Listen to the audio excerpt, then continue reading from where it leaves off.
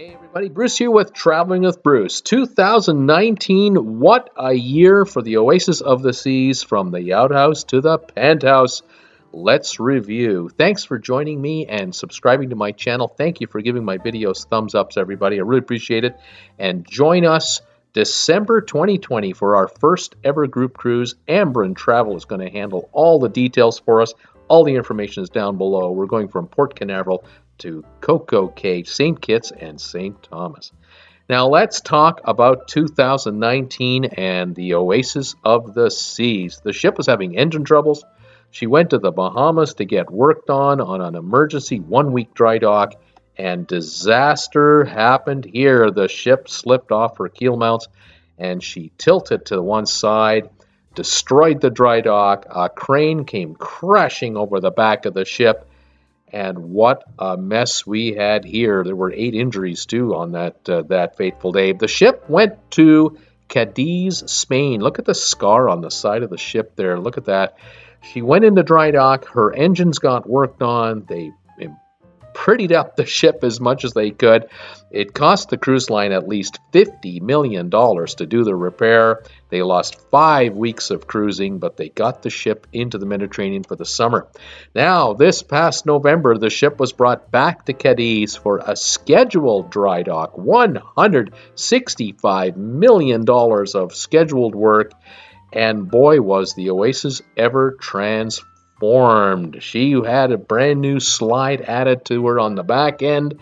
She had additional repairs done from the damage back in the Bahamas. She had brand new water slides added. A whole new pool deck was done. All the rooms were heavily refurbished, including televisions everywhere were replaced. All the electronic speakers replaced. It was a ton of work, but it got beautifully finished on time.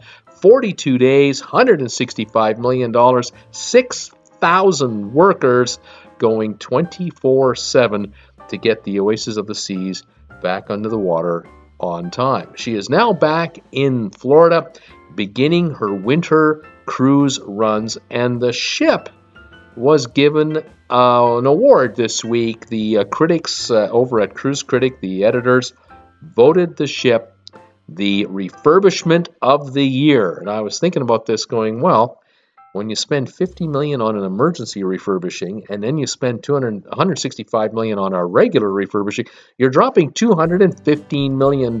If that doesn't make this ship the refurbishment of the year, I don't know what would make this the refurbishment of the year. But the good news is all done. It worked out. The ship looks great. You'll see here momentarily some of the closer views of what was done to the ship from the back end. Look at the massive slide that has been added there. Now this ship basically looks like the symphony and harmony of the seas. You can see the water slides here right at the bottom of the screen. Those were all added in. A second level on the bridge deck was added. You can see there a twin level on the bridge. That was added. There are new suites on the front end of the ship, panorama suites. But I'll tell you, folks, this was a heck of a year for the Oasis of the Seas. The next ship to go in is the Allure of the Seas. I don't think it's going to be quite as dramatic, but the result should be just as spectacular. Hope you enjoyed the video. If you did, give it a thumbs up. Thanks for joining me today, everybody. Have a good one. Bye for now.